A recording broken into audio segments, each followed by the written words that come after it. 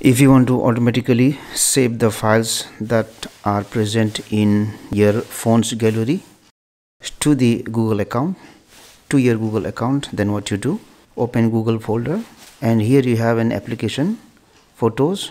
So this is Google Photos, and once you open that application, you will be automatically logged in with the Gmail account that you have used in your Android device.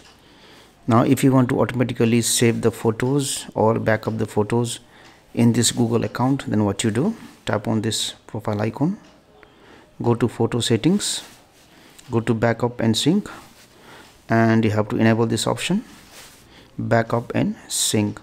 And here there is one more option that you can choose, upload size. You have the option to backup the original quality, which will take more space, or else you have the option to upload a slightly reduced quality that will save the space of your Google Drive. All the photos that you upload to Google Photos will be saved to the Google Drive. So whichever option you want, you can select it.